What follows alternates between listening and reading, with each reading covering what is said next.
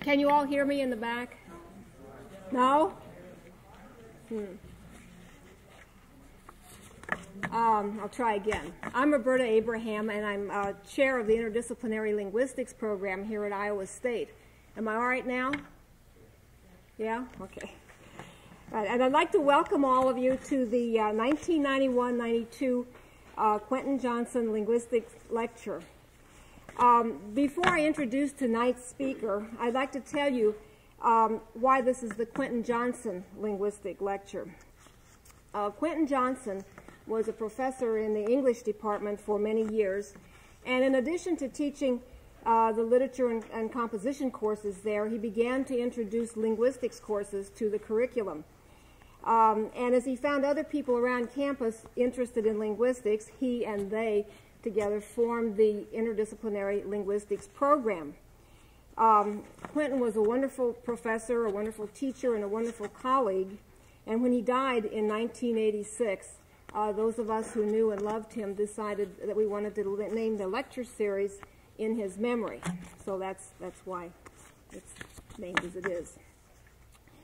Our speaker this evening is Dr. Barbara Partee, who is head of the Department of Linguistics and Distinguished University Professor of Linguistics and Philosophy at the University of Massachusetts at Amherst. Barbara's research interests cluster around issues in and about semantics, including its foundations and its relation to syntax and to pragmatics, to logic and philosophy of language, and to cognitive and representational theories of language.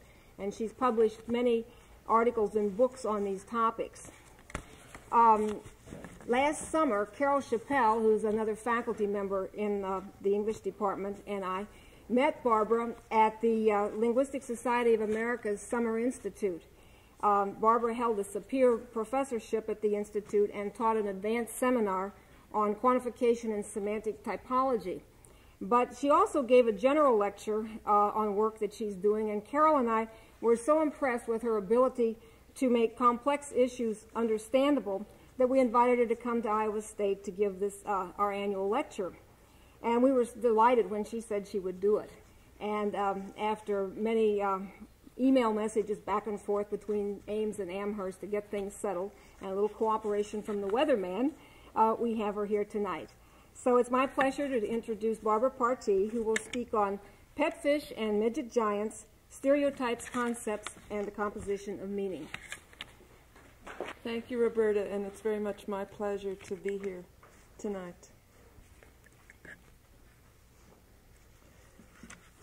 So the starting point for the things I want to talk about tonight have to do with the way certain vague concepts enter into the meaning of sentences and larger expressions in language.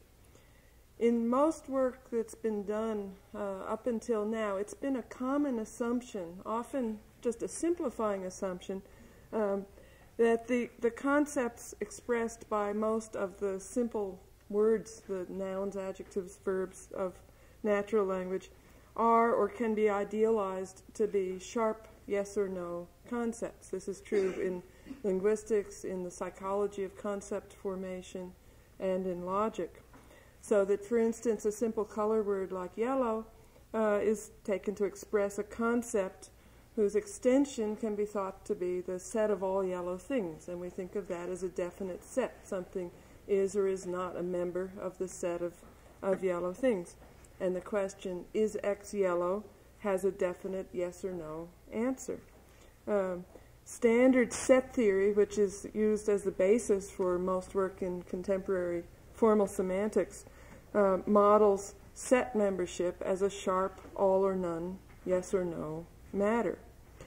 Now, of course, we know that in fact lots of the simple words in ordinary language are not so sharp. Their boundaries are vague.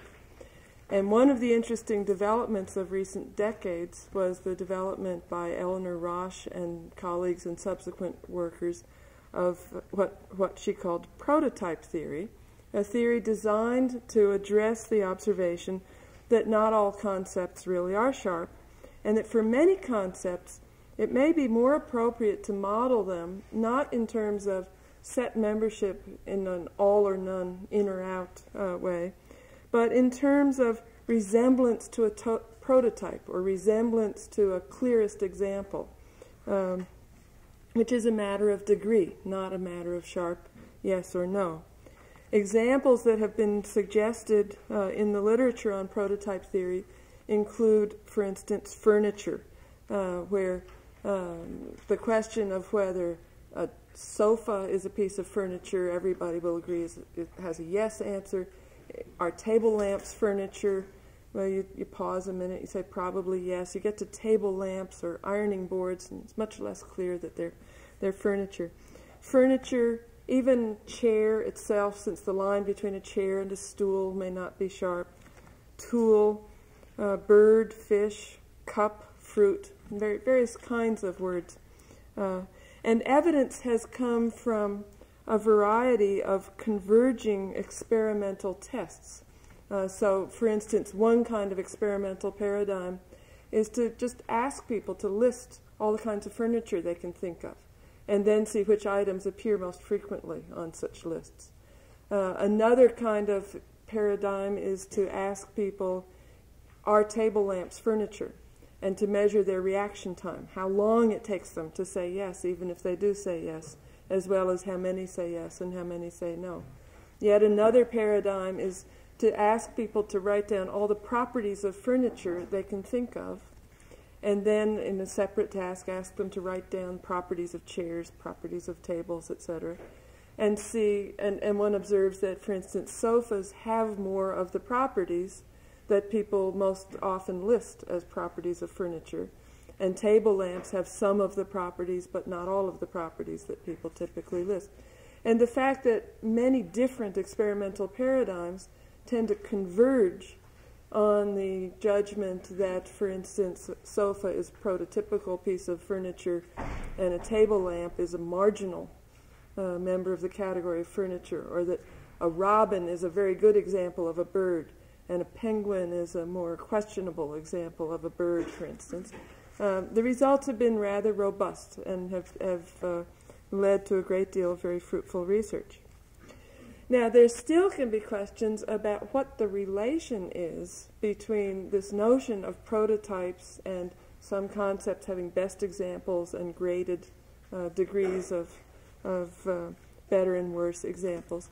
What the relation is between such a theory and the underlying semantics of our basic predicate words, the words like bird, furniture, etc.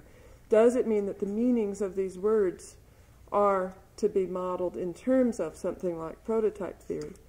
And Osherson and Smith, in an important article in 1981, raised doubts about prototype theory as a theory of concepts, suitable for the underpinnings for semantics and theories of conceptual combination, doubts which arise from the concern that an adequate theory of concepts should be able to account for compound concepts, how we put concepts together to form more complex concepts, and the mechanisms of conceptual combination, as well as giving insight into simple concepts.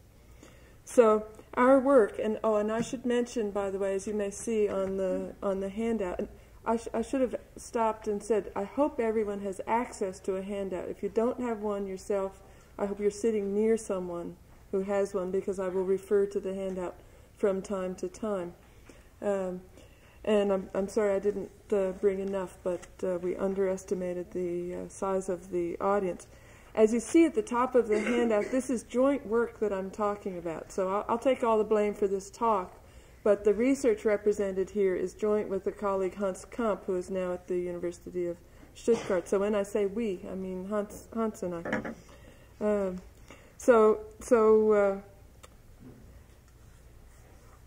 Our work takes off from the work of Osherson and Smith. We agree with them on some of their concerns.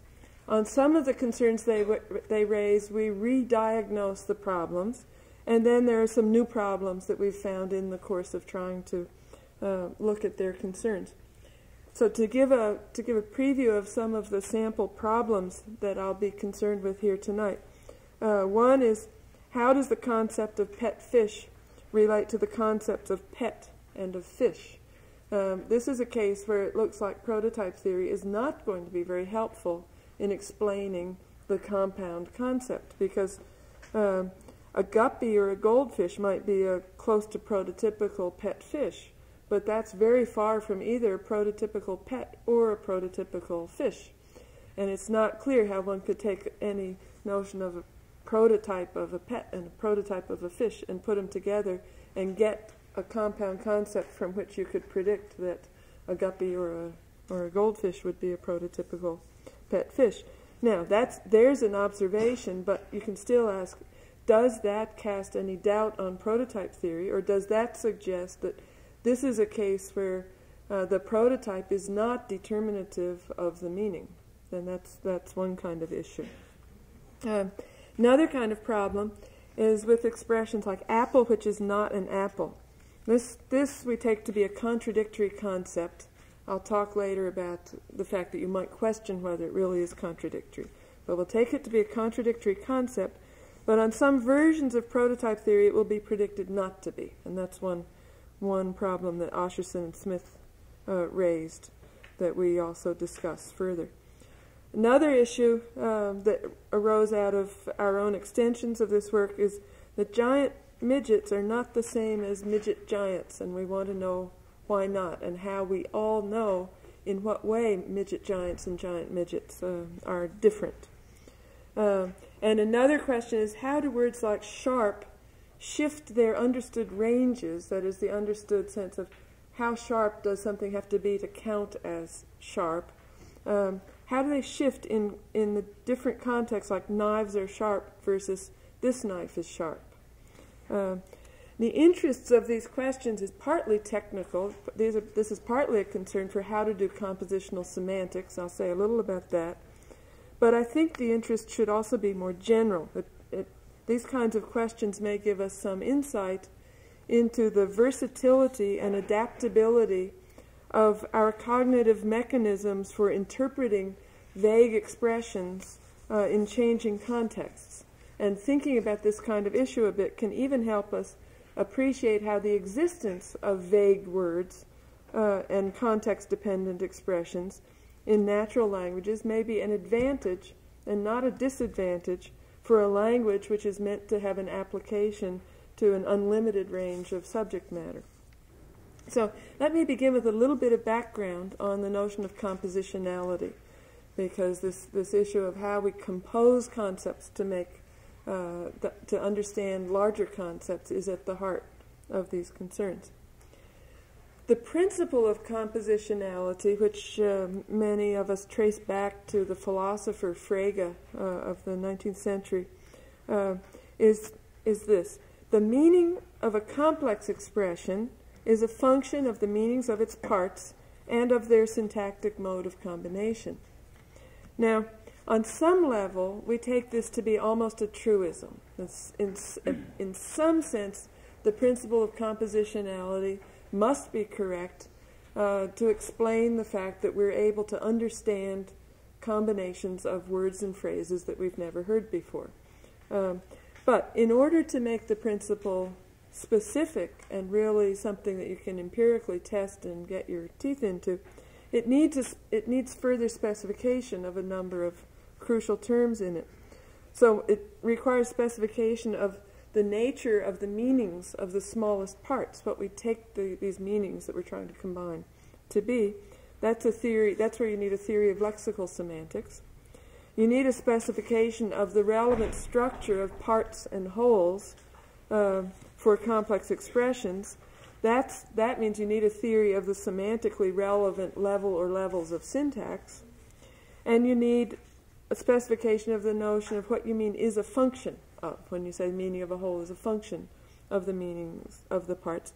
That means you need a theory of what kind of combinatorial semantic operations natural languages employ, and how the rules for combining meanings operate on lexical meanings and syntactic structure to produce the meaning of the whole. In short, a theory of semantics. That's a large part of what semantics is concerned with. Now let me illustrate this a little bit by talking about the semantics of adjective-noun combinations. This is meant both to illustrate the kinds of investigations that people interested in compositional semantics go through, and it will also be important because most of the compound concepts that we'll talk about are adjective-noun combinations or sometimes noun-noun combinations. One of the earliest theories of the semantics of adjective-noun combinations came from the work of Katz and Fodor in the early 1960s. They modeled most simple predicate words like adjectives and nouns as decomposed into bundles of some sorts of primitive semantic features. So bachelor would be decomposed into unmarried, adult, male, things of that sort. So an adjective was represented in terms of some set of features, say F1, F2, F3. A noun was represented in terms of some set of features, say F4, F5, and F6. And the adjective-noun combination was taken to be just the summation of those features. So the meaning of the adjective-noun combination would be just F1, F2, F3, F4, F5, F6. Now, this was quickly this whole general approach was seen to be not terribly adequate because it didn't give us a clue of what to say about the meanings of other kinds of words like transitive verbs that have a subject and an object and can't just be thought of as an unstructured set of features, or not to mention determiner words like every and each. But also it represented in one form the hypothesis that adjectives and nouns are just individual predicates, and to put them together is basically just to conjoin them. Now, this hypothesis can also be expressed by calling it the intersection hypothesis, as I have in 2.2.2 on the handout. That is a simple and appealing hypothesis about the compositional semantics of adjective-noun combinations in terms of more contemporary semantic theoretical foundations, is that both adjectives and nouns denote sets, and the combination is just set intersection, or equivalently predicate conjunction. So an adjective like carnivorous is taken to denote the set of carnivorous entities. A noun like mammal is taken to denote the set of mammals. And then the combination carnivorous mammal just is taken to denote the things that are both carnivorous and mammals, which is the intersection of those two sets. Now, this turns out to be appropriate for some, but not all adjectives. And the adjectives for which this notion is appropriate are called intersective adjectives because they have this property that you can model their semantics by set intersection. And in fact, in all of the work to which prototype theory might be expected to apply, we can argue that its range should be limited to just the intersective adjectives. So when I come back to prototype theory, I'll be limiting attention to this set of adjectives, adjectives where you can say the adjective denotes a property, the noun denotes a property, their combination is basically the conjunction of those properties. But we have to talk about some other adjectives because otherwise a lot of things that look like counterexamples to prototype theory may really be matters of trying to apply it to cases that are outside its appropriate range. So let's talk for a moment about some non-intersective adjectives. So whereas carnivorous has the property represented as in 3 that the meaning, and when I put these double lines, I mean the meaning of the expression inside them, the meaning of carnivorous plus some noun is just the intersection of the meaning of carnivorous with the meaning of noun, or at least the extension is. That's not true for skillful. It's not true that the combination of skillful and noun just denotes the intersection of skillful things with whatever set the noun denotes. And we test for that with a little sample inference pattern as in 5. Suppose Mary is a skillful surgeon, and suppose further that Mary is a violinist. Does it follow that Mary is a skillful violinist? No. Right. But if skillful was just denoting a set that was to be intersected with the corresponding noun set, then if she's a skillful surgeon, she's skillful. And if she's also a violinist, then she should be a skillful violinist. So this is evidence that skillful is not an intersective adjective. It is, however, what we call a subsective adjective, because at least we can be sure that a skillful surgeon must be a surgeon. So at least it keeps you within the noun set, so to speak. Some adjectives are not even subsective. So look down in 7, former, alleged, and counterfeit. Not only is former not intersective, that is, it's not the case that a former senator is a former entity and a senator, but in fact the former senators are not even a subset of the senators. And similarly for alleged or counterfeit. So it seems that the most general treatment is that we must regard adjectives in the most general case as denoting functions from intensions or properties to intentions or properties. And this is something that's been developed by Richard Montague and others in the Montague grammar tradition. And I won't try to talk about that in any detail here. But the intersective or extensional adjectives are a large subclass, but they're not the general case. That's the important thing I want to emphasize here. And we should limit the testing of prototype theory to the case of intersective adjectives, because if we go beyond that class, we can be sure in advance that we'll get things that look like counterexamples to prototype theory, and they may just be testing it on inappropriate cases. Now, there's a further complication for even the simple intersective adjectives, and that's the phenomenon of context dependence, which is really crucial as soon as we get into looking at vague terms. When you try that test for intersective adjectives that I gave in the case of Mary is a skillful violinist, etc., some adjectives, which I believe are extensional but are vague and context dependent, will appear to fail that test for reasons that I think we need to give a separate explanation for. So I have in mind adjectives like tall and heavy and old and large and hot, etc. Try this, for instance. If we say John is a tall man, John is a basketball player, does it follow that John is a tall basketball player? First inclination is no. Now, so is that just like skillful? Is tall just like skillful in being non-intersective? Well, I think the answer is no, and the difference between tall and skillful is that although tall picks out a class, I believe tall picks out a class of things that are tall, things that are not tall, what class that is varies with the context. And unlike the case of skillful, we can get those context-dependent effects to show up even when we keep the same noun with them. So look at 13, A and B.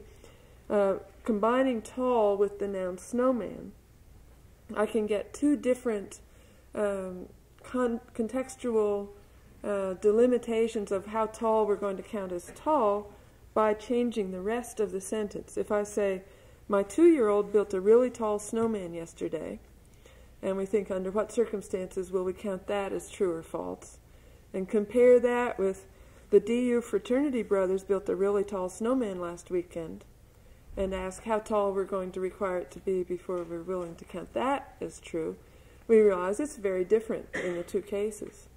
And it's not because of the noun it combined with, because it was the same noun in both cases. So one other linguistic diagnostic for these differences is in the case of tall, one will often say tall for what a 2-year-old could do, or tall for a snowman built by a 2-year-old. Versus with skillful, we don't say she's very skillful for a violinist, but not skillful for a surgeon. We say skillful as a violinist, but not as a surgeon. So the for a class, where we're just saying there's some contextual set that we're comparing with, those I believe we still want to treat as ordinary extensional intersective adjectives, but we have to be on the lookout for these context-dependent effects. A note on compounds, which I'm going to I'm going to skip, but I want to say we're going to want to restrict our attention to real cases of modifier head combinations and not take compounds as things that such a theory should account for. Then the summary of this part is just that apparent counterexamples to one or another theory of how we combine simple concepts to get the interpretations of compound ones. Apparent counterexamples may be evidence not against the theory in question, but against the inclusion of certain modifiers among the intersective adjectives. As some apparent counterexamples may be just examples that don't belong in the domain of that theory in the first place. In the case of prototype theory, the domain should just be the combination of simple concepts whose basic semantics is intersection. And we'll have enough problems within that simple class. Now, the Osherson and Smith challenge is they argue that compositionality requirements pose problems for prototype theory. Some of their arguments can be answered as soon as one abandons the use of fuzzy set theory, which I'll say a word about in a minute, as a way of dealing with combinations of vague concepts. But others of their challenges cannot be dealt with so simply and raise very interesting theoretical and empirical questions. So how does a concept determine what things fall under it and what things do not? Well, according to Osherson and Smith, prototype theory in its basic form construes membership in a concept's extension as graded, determined by similarity to the concept's best exemplar, the thing we're calling the prototype. And while now this is not their theory, this is their representation of the theory that they are then criticizing, but it's at least a general, simple representation of the theory. And while prototype theory is not presumed by anyone to apply to all concepts, Osherson and Smith assume, as do we, that if it applies to simple concepts, like for instance striped and apple, it should apply to compound concepts like striped apple as well. And that's where the challenge begins. So they say, suppose a concept is given as a complex, consisting of a prototype and a function measuring the extent to which a given object differs from that prototype. So apple is characterized by a pair, P sub A, meaning the prototype of apple, and D sub A, representing the distance of various potential apples from that prototype. Striped similarly by a pair, P sub S, prototypical striped things, and D sub S, a distance from more or less distance from that prototype. A suitable compositional procedure should then derive from these an appropriate pair P sub SA, a prototypical striped apple, D sub SA, distance from the prototypical striped apple, characterizing the combination striped apple. And Osherson and Smith argue that there's no general procedure that will produce intuitively correct results for arbitrary combinations. Now, more precisely, they represent concepts as quadruples. I'm going to try not to get bogged down in technical parts. I know this is a very mixed audience. I have these things here for those that are interested in them, but I'll try to say in words what's going on in these cases. But the ingredients needed in the quadruple include something like a conceptual domain for relevant potential examples of the concept in question, a distance measure reflecting relative similarity among these examples, the prototype, and this little c as a graded membership function or characteristic function, which will assign to any object in this potential domain a number somewhere between 0 and 1, where 1 means it's a perfectly good example of whatever the concept is. 0 means it's absolutely not an example of that thing. And the numbers in between represent this graded rather than all or none notion of is it or is it not a such and such. Now, one assumption that Osherson and Smith make in absence of other hypotheses available to them is that the best available mechanism for combining such vague concepts is fuzzy logic. And this was the first thing we wanted to challenge and the original inspiration for our writing this paper, though once we got past that part, we found lots of other hard and interesting questions remained. So let me illustrate the fuzzy logic problem with, I know this will turn away a few people, but I like this stuff, so I'm gonna do it. With the case of apple which is not an apple, which we think should come out as a contradictory, we and Osherson and Smith think should come out as a contradictory concept, but which fuzzy logic makes come out as a non-contradictory concept. So the way, in the briefest possible terms, the way fuzzy logic works, if something is 0.5 apple, meaning it's on the borderline between whether you would call it an apple or not. Maybe it's one of those oriental pears crossed with an apple. That would get very close to a borderline. If something counts as a 0.5 apple, it's also going to count as a 0.5 non-apple, and therefore it's going to count as a 0.5 apple which is not an apple, whereas we think nothing should count as an apple which is not an apple. And it's also going to count as 0.5 either is or is not an apple, whereas we think that should come out true, that something either is or is not an apple, whether you decide, whichever way you decide it should count as an apple.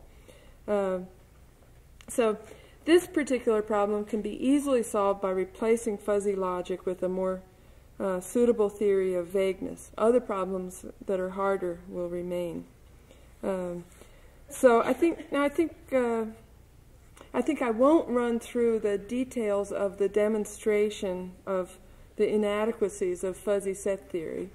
The main point that emerges, that's at the basis, at the heart of all these critiques of it, is that fuzzy set theory starts by trying to assign these numbers that correspond to degrees of truth of the proposition, is this an apple, is this not an apple, and then tries to define all the corresponding logical operations like negation, conjunction, disjunction as operations on these numbers. And one can demonstrate that you just haven't given yourself enough information if you reduce it all to numbers and try to just operate on the numbers. You need to give yourself something that's more like a probability space, where you have things that are more like sets, and you can look at set intersection and have measures on the intersection of the sets. So the more adequate theory that we talk about is something called supervaluation theory, which I also don't want to try to go into the technical details of. But it starts from the basic notion that you start out with a certain vague concept. What you have are some clear yeses, some clear no's to the question of, say, is this furniture or whatever. And you have a large range of cases in between where there's not a definite answer once and for all. And then you consider all the possible ways of filling in the unclear area, all the consistent ways of dividing your whole universe into yeses and nos. And then you examine the truth values of the various complex sentences that you've put together to see what happens to those sentences if you fill in the vagueness gap in all the possible consistent ways. And if it turns out that the sentence in question comes out true, no matter how you fill in the vague area, then you should count that sentence as definitely true. If it comes out false, no matter how you fill in the vague area, you should count it as definitely false. If it comes out true in some ways of filling it in and false in others, then it stays as a sentence that doesn't have a definite truth value. That's quite different from first picking a number like 0.5 and then trying to do everything on those simple numbers. So this theory is definitely more complex but correspondingly richer. So I've given an example on page 5. I've given actually a couple examples on page 5. I won't go through the details, but if you want to ask me about any of these in the question period, I'd be glad to. Let me just mention some of the results of comparison that are at the top of page 6.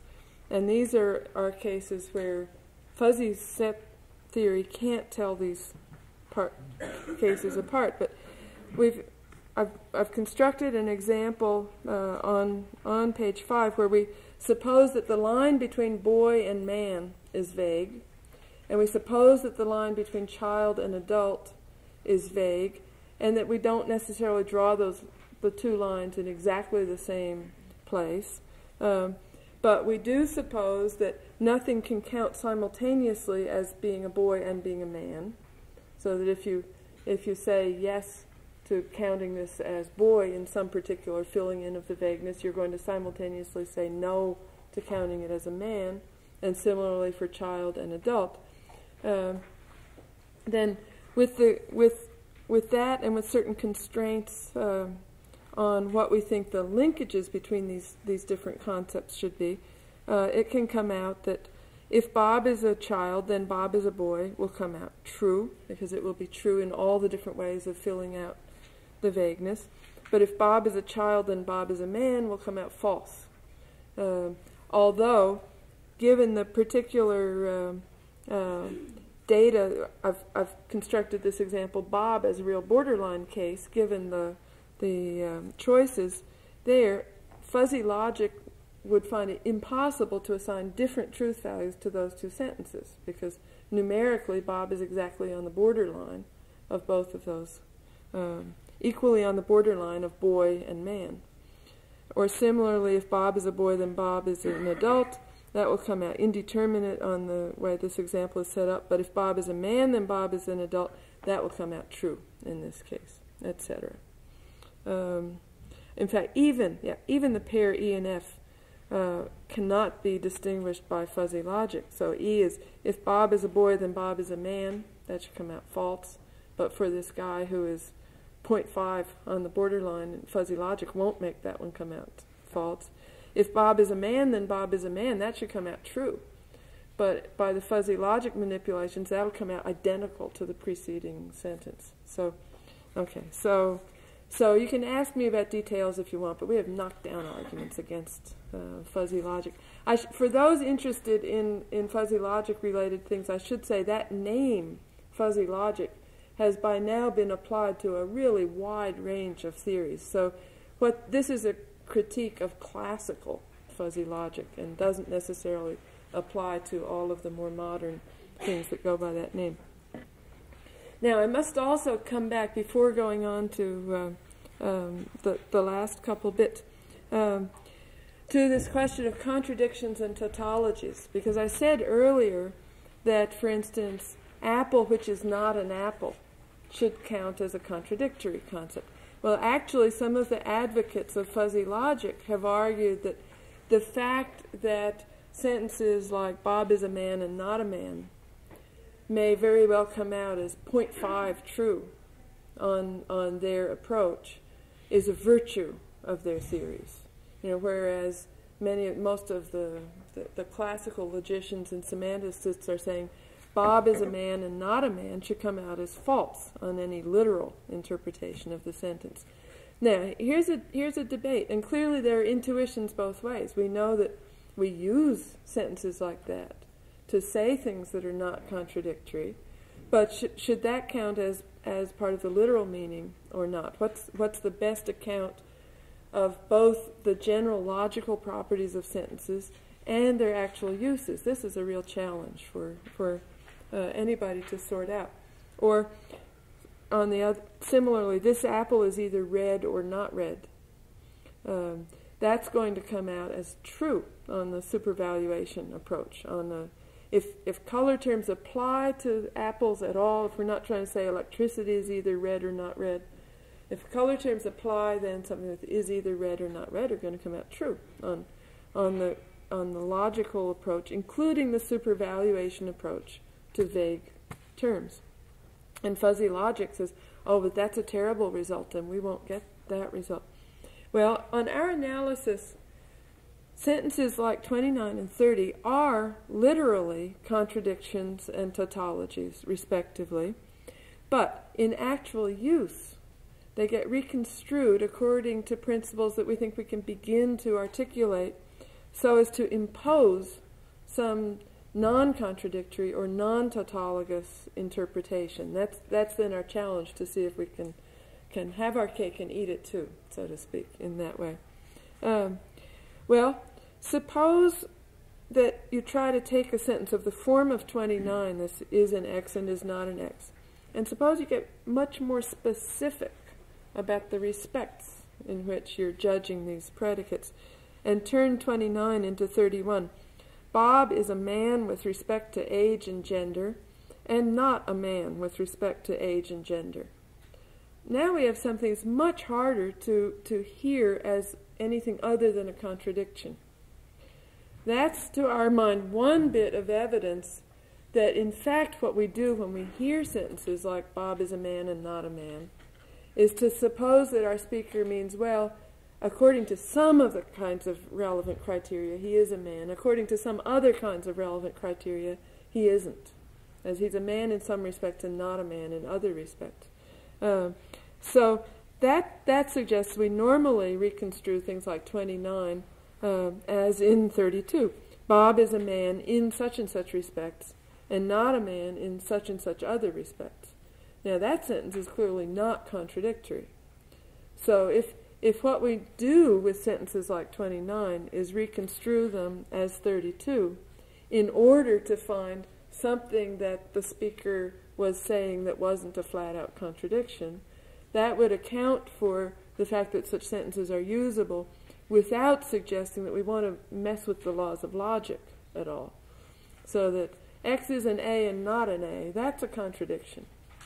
When you hear sentences that sound that way and you can find some other construal to put on them, like A in some respects, not A in others, then you can get to an interpretation that's not a contradiction. So we believe that we believe that in fact it's the very contradictoriness of the literal meaning that drives us to find some other reconstrual, so that in fact what we actually do in understanding such sentences can be used as an argument for classical logic as it is. Here's another case, similar point but in a different direction. Consider some object that's on the borderline between being an animal and being a vegetable, at least for those of us who are not professionals when we say first encounter a sea anemone or something. You know, don't know what it is. So it's somewhere on the borderline between animal or vegetable. You don't know which. And consider the sentence, this is animal or vegetable. If the thing is on the borderline between animal and vegetable, then we're inclined to say that that sentence is true, as we may not know which, but we know it's animal or vegetable. By fuzzy logic, if the thing was 0.5 animal, 0.5 vegetable, as uncertain, it would come out 0.5 animal or vegetable. That's not a welcome result. Whereas on the supervaluation theory, it will come out true, because no matter where you draw the line between animals or vegetables, whether to include or exclude this unclear case, it will come out in one set or the other, and that will account for the fact that it comes out true in all the consistent completions of the original partial model. Okay, now, striped apples. Okay, so that's sort of the end of the parts that can be taken care of just by getting rid of fuzzy logic, replacing it by this more adequate supervaluation theory. But then lots of other interesting problems still remain. The striped apple problem is another problem raised by Osherson and Smith, and it's the problem that an object that may seem close, that subjects will judge as close to a prototypical striped apple, and these are all just pictures of things they're judging in these experiments. They aren't real apples. So the pictures have things that look kind of weird to me. They're sort of apple-like things with zebra-like stripes, but which is very far from my notion of a prototypical striped apple that just has little shadings of red and green near the top. But anyway, what comes out, however you construe these things, and there's lots of examples that seem to come out like this, is an object that's judged close to prototypical as a striped apple often comes out on subjects' judgments to have a higher value on striped apple judgments than it does on either the judgments of how good an instance of striped things it is, or how good an instance of apple it is. And this is a result that neither fuzzy logic nor supervaluation theory would predict, that something could be a better example of a striped apple than it is either of striped or apple. So what happens here? Well, this is where the midget giants come in. This is where we suggest a diagnosis of the problem to the effect that linguistic structure has effects on contextual recalibrations of the ranges of vague concepts, of where you draw cutoff lines for vague concepts. And that's what I'm about to illustrate. So stay on page 6 a minute and look at the three sentences at the bottom. Sam is a giant and a midget. Sam is a giant midget. Sam is a midget giant.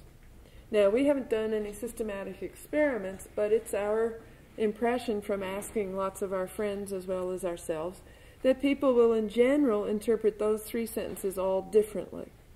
That the common judgment for the first one, Sam is a giant and a midget, is that that one's contradictory unless, as in the earlier case, you impose something about in different respects on the two.